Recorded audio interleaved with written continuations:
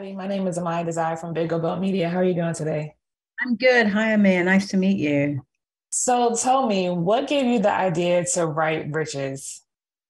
Um, it was a couple of things, really. I love family business dramas. I think they're just really interesting, whether they're fictional or real life. And I wanted to tell a family business story about a Black family. So the big question was, what is the business going to be about? And that was a kind of bigger debate. My producers had talked about the cosmetics industry, but I was like, I need more. And the more for me was adding hair to the hair piece to it, because I think Mhm. black hair is incredibly lucrative, but too often we're not sharing in the profit in that business.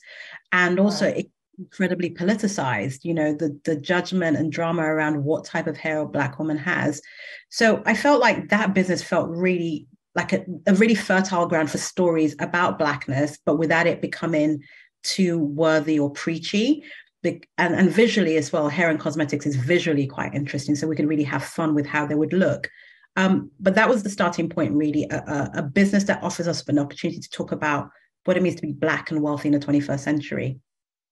Yes, absolutely. I agree with you. I've had the opportunity to see the first five episodes. I'm on the edge of my seat. I'm super excited. I really enjoyed the show so far. Did you have any particular challenges with any of the characters that you had decided to bring into the show?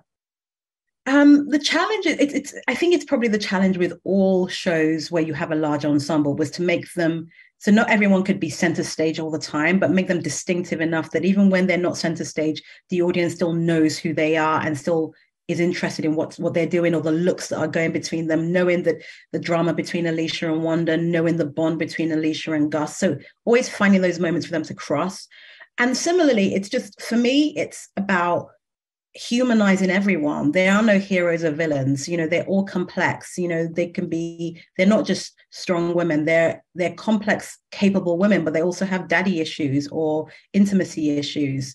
And so kind of making sure that all the characters felt distinctive and very culturally specific, but Mhm. that also either you weren't ever thinking that's a villain or I don't like that person. You're kind of seeing different sides of them throughout the Right. episode.